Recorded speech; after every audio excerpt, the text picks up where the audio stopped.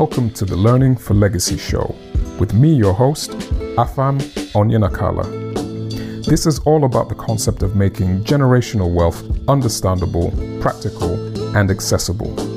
I'll be exploring a range of topics and sharing conversations, interviews, and more. Because what good is building wealth if we don't build the people?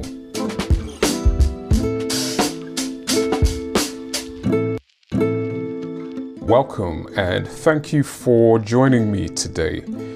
If, as a listener to the show and the podcast, you like what you hear, please leave a review or alternatively like and subscribe to our YouTube channel if that's your preferred platform.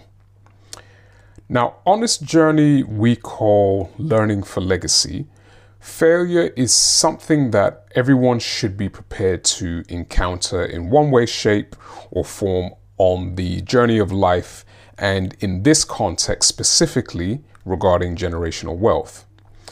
I've been asked about this, so I'll share a few ideas on interpreting failure. And the important question is, how will we process and handle these scenarios when they appear? Now, any person who has ever achieved some level of greatness has had to navigate this stage before. For example, arguably the greatest basketball player to have played the game, Michael Jordan, once said, "I've missed more than 9,000 shots in my career. I've lost almost 300 games. 26 times I've been trusted to take the game-winning shot and missed. I failed over and over and over again in my life, and that is why I succeed." So, looking at that, I'd like to briefly touch on a few lessons that we can use to keep everything in perspective here.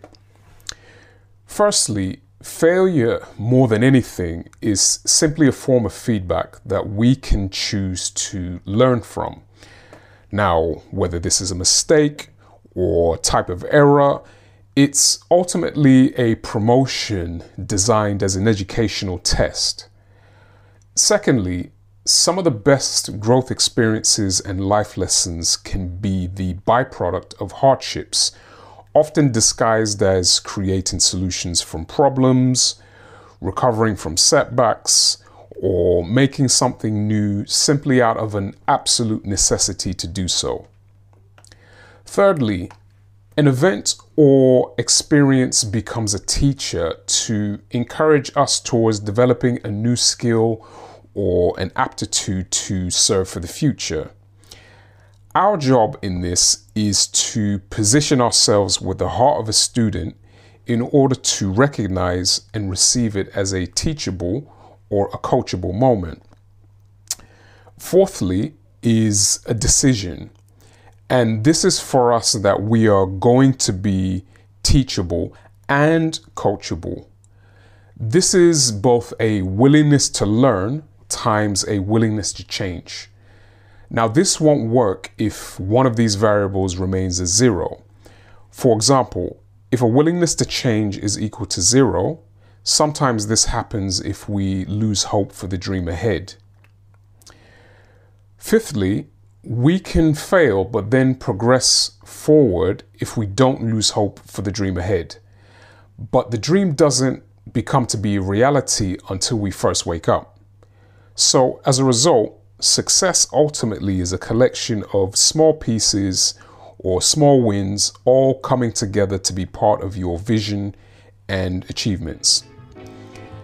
Therefore, the important lesson here is that failure is an event or a scenario, but it is not a person.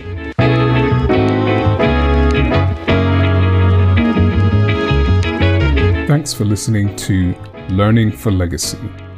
To join our community or find out about what else we get up to, you can follow us on Twitter at Legacy Learning or on our website at www.legacylearning.co.uk. To access additional content or exclusives from this particular episode, please find the information within the show notes.